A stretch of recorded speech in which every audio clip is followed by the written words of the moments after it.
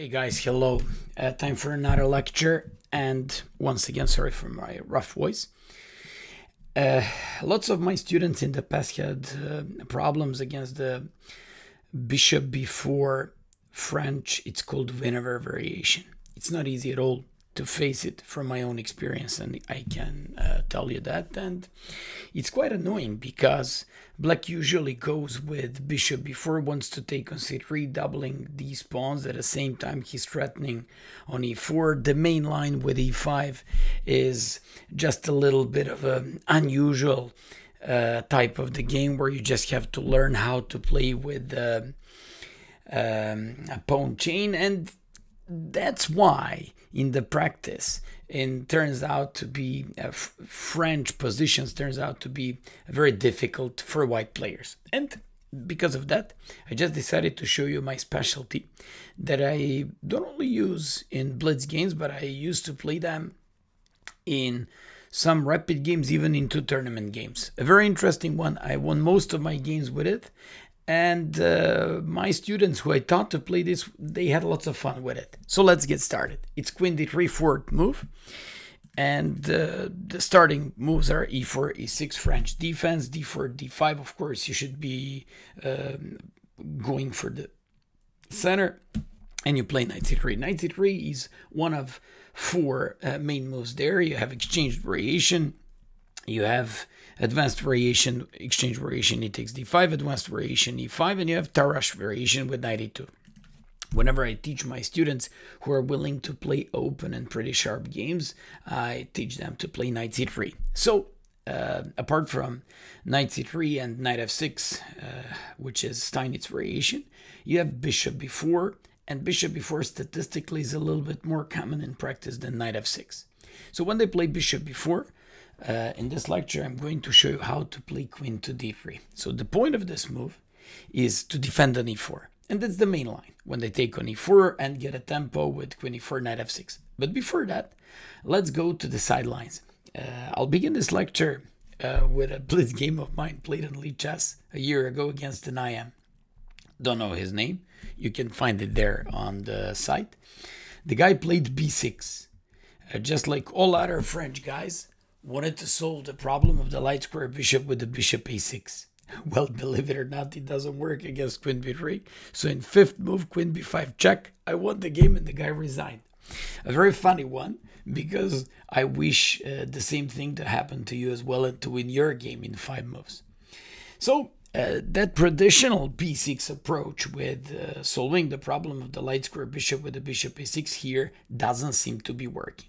Another thing with the bishop c3, where they just want to break your pawn structure, also doesn't seem to be working. So now you're wondering, can we take by queen? Yes, we can. And of course, we can take by queen, d takes c4, and go for either f3 and open up the game with the bishop pair, which would be fine. Even some crazy things with the d5 could be interesting, but I don't like because of knight f6.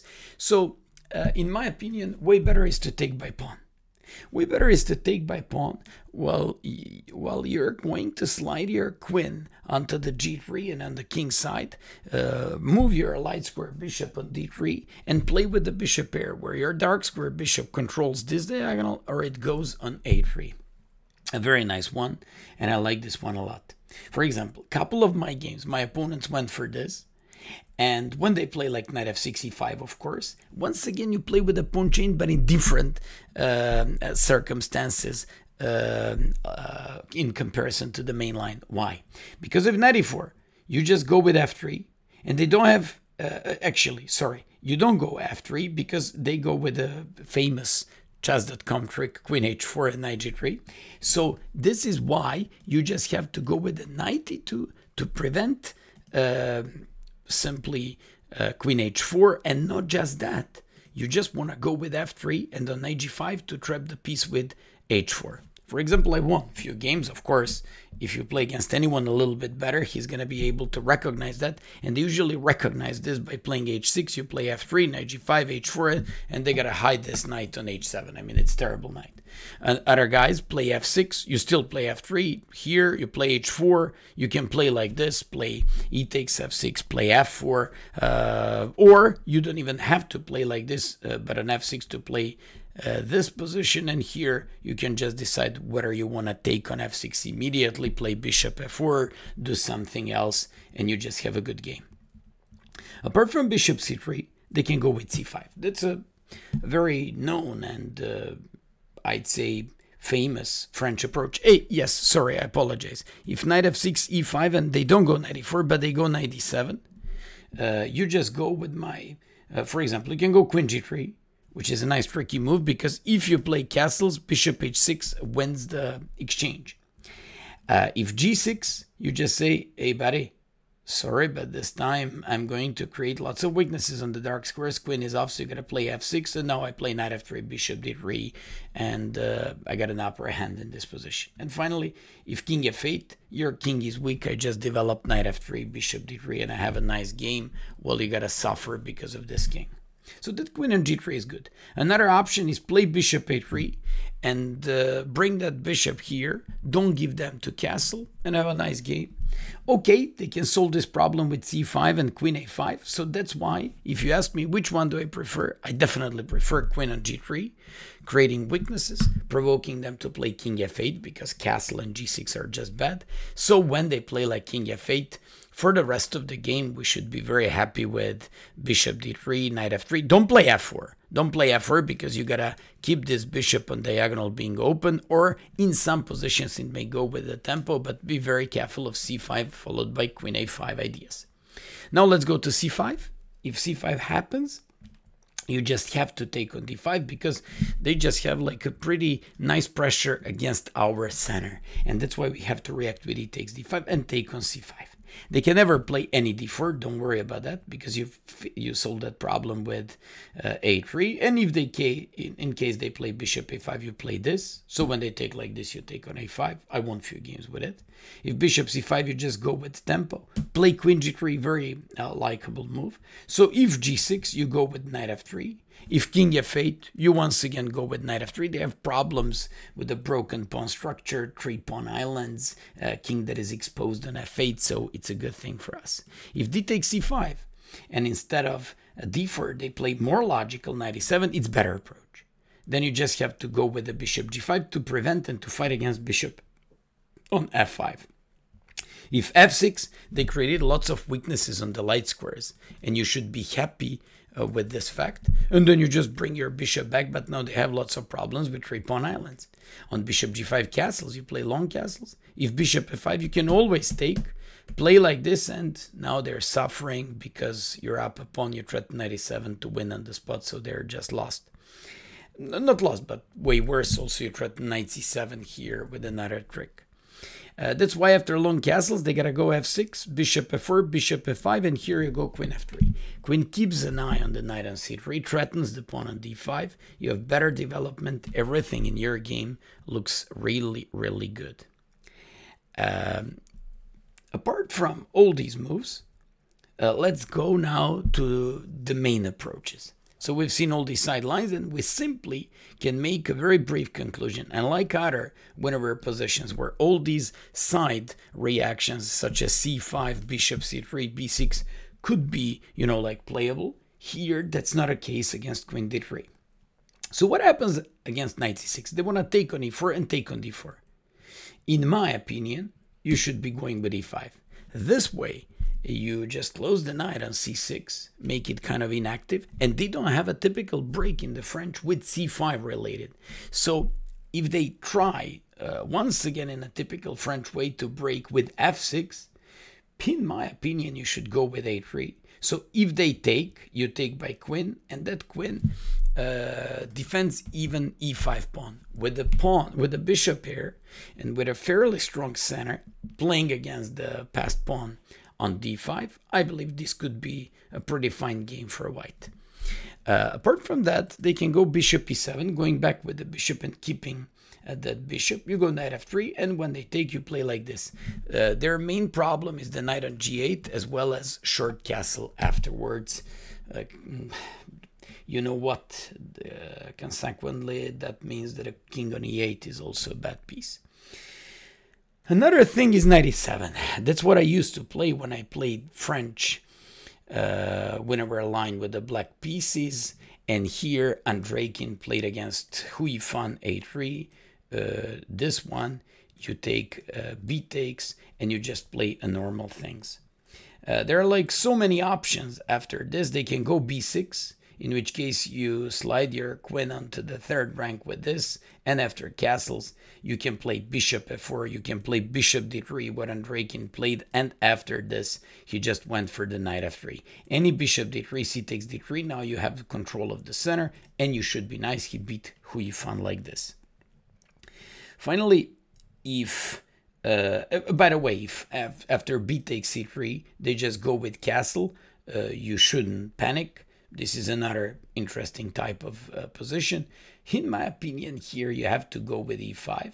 And you play with the bishop pair. Yes, you do play with the pawn chain, but you're just going to have this queen. I like this specialty, going with the queen on h3 and fighting for bishop d3, so you can never go with f5, because I'm going to be going with some g4 tricks.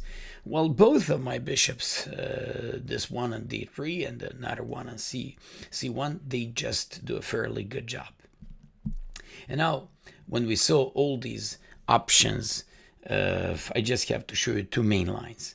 The main line is knight f6. I mean, second most common variation against this one, you play e5. Any knight e4, remember, don't ever play f3 because of queen h4, g3, knight g3, and always go first knight g on e2. You keep the flexible and a healthy pawn structure, and you want to kick this knight away with f3, followed by h4 to win the knight. If it goes on g5, if it takes on c3, you will be taking knight takes c3 and keep the healthy pawn structure and have the bishop pair advantage. So they always have to go on e5, knight f to d7. And here, this is the point of this queen on d3. It goes straight away onto the king side, threatens the pawn on g7, and you just go with the attack like this. A very nice line, well, like this one. They have lots of problems. Once again, they can go short castle because of famous trick. Once again, on g6, you have a very sweet approach with a3. And if they take, you just take by queen and have a healthy pawn structure. Unlike all those Winawer classic positions where you take by pawn, you keep the healthy pawn structure. If they go back, you just say, okay, man, it's not a problem, but I can stop your castle with this beautiful bishop on h6. But I can also go with h4. Controlling the dark squares, and any c5. Now we simply take, we don't keep the pawn chain, but it's of extreme importance to keep the most important piece in these positions, and that's the pawn on e5. It's a golden pawn in this type of games. And finally, I'm just showing you what happens if d takes c4. If d takes c4, and that's absolutely the most common thing, you're gonna face that, and you know that I like these percentages online. Online, I get this in 75% of the games after queen to d3. So you gotta take by queen, and everybody are so happy to do this knight f6 with tempo. Here, you just have this very adorable queen h4 thing because it's aimed against short castle. So if they ever go short castle, you don't play bishop g5, because bishop g5 can be met by h6. And now you don't have second h6 because there is no bishop on d3. But you first play knight f3. What's the point of this? You overprotect d4. And when they play, for example, knight c6, you go first with the bishop d3. Why? I want to go with bishop g5, going after the h7 pawn. If you play h6, I'll sack on h6, play queen h6, and you can't stop my knight g5 thing. I won so many games with a knight d4, castle long, they take on f3, and then I have checkmate on the g file. If they don't do it, I threatening knight takes d4 and discover bishop h7, winning the queen. Those who play rook e8 to do bishop f8, sorry buddy, but you're one move late. I'm now threatening bishop h7, so when they go like this, it's mate. And if king h8, knight f7. Just like you see, that's why majority of these guys play c5. If knight c6, you always play knight f3 and thank your opponent so much, because he gave you an important tempo. A couple of guys tried to solve this problem against me by playing knight e5. They realized how annoying this queen on h4 is. Then you can take on d8 and play bishop d2. For example, knight e8, bishop d2, bishop c3, b takes c3. It's a very nice position because we just have the bishop pair advantage. And those who tried to solve this problem of the light square bishop with b6 and bishop b7, not a big deal and not a big problem for us. We can go with knight e5, and when they play bishop b7, stopping bishop b5 threats and so on, you go for two important things. You go a for a5, getting rid of this pawn on a4 because it's a pawn island, and playing f3, shutting off the activity of the light square bishop and making it kind of useless. At some point, you can even consider some c4, kicking the knight away from d5. And those who play c5, that's the main move, and that's the main line. You just take here. You threaten to take the bishop. Check it out. They got to take on c3, and they just go for broken pawn structure. A very important rule about these positions: you don't care about the broken pawns. No, that's not your problem, and we just go for aggressive dynamic approach. Again, we don't care about these pawns, and we don't care about a broken pawn structure. So when they play queen a5, you just face it with queen b4. That's the thing. That's the thing, and that's a very important line. They go knight c6. You can take, gain the tempo, because knight on a5 has to go back on c6, or you can play, for example, bishop b5. In the case of castles, you just go with knight f3. And I especially like this bishop a3 idea because I keep threatening very nasty c6 things, and that gives me a time to solve my problems. I also like to play bishop e3, what I believe Hui Fan did against somebody. And after queen c7, queen g3. A very nice variation because she managed to keep the pawn up. She has the bishop pair, open h-file, and almost winning a queenless middle game. And finally, if knight b7, they just want to get the pawn back. You should go with this bishop a3, favorite move of mine. It stops and prevents castle because of c6. If queen e7, who's crazy to go under the x-rays, you just go knight f, knight here, this one. For example, I won a game like this. They gave me check. They were so happy to get rid of it, and I went here. And now I'm threatening queen, rook b1, and so on. My opponent went for queen c3, and I had this fantastic trick, threatening on g7 and bishop b5, discovery on the queen on c3. So I just remember that was a nice one. Of course that I expect of most of your opponents to go with a queen a5, but now it's a stupid position for them. Why? Because when I play queen b4, trying to fix my pawn structure with a bishop pair and being up a pawn, they don't have the knight that can go on c6 and harass the queen on b4. So they gotta go queen c7, and now you say, thank you, buddy. Now I have c6, I'm threatening mate here, and when they play like knight e5 to stop that mate, you take bishop b5, play long castles, and say goodbye, baby. See you next time. Hope that you enjoyed this fourth move, queen d3 against the Winawer French. And just like your coach, you might have lots of good results with it in the future. Thanks, and see you next time.